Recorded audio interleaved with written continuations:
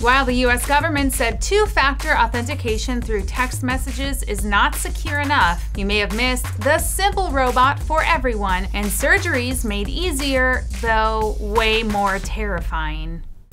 Welcome to In Case You Missed It, where student roboticists in Singapore developed a massage bot allegedly as good as humans at trigger point massage. On behalf of the staff at Engadget, we'll just test that for you.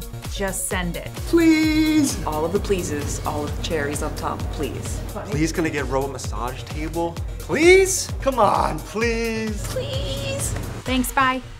A pair of revolutionary robots have arrived to worm their way into our hearts and throats. First up, a team of researchers created a surprisingly simple way of moving robots using a single actuator. Their robot uses a corkscrew-shaped appendage that twirls around like a bacterium's flagellum rather than multiple legs or wheels. This enables it to not only inchworm its way across level ground, but also wedge itself into tight spaces and use its tail to climb vertical walls. It can even swim using the waving motion of its tail like an outboard motor. Effective. Then there's the Flex, a robotic surgeon designed to snake its way down your throat to perform minimally invasive surgeries. It's not automated yet, and is guided solely by the surgeon's capable hands. However, its manufacturer is working on both a more autonomous version and alternatives for rectal and vaginal surgeries. While it is sure to help patients heal faster from less invasive procedures, I can't help but think I've seen this somewhere before.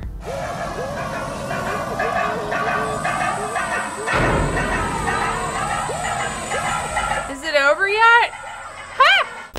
And finally, 3D printer maker 3D Systems shot this video for Mystic, Connecticut's aquarium and its injured penguin named, no joke, Yellow Purple. The local middle school had just gotten a 3D printer and they agreed to print a boot that will let Perp still frolic even with a damaged foot. Now Little Perps is a happier, more mobile love, and Mystic is back to being the cutest seaside town I've ever set foot in.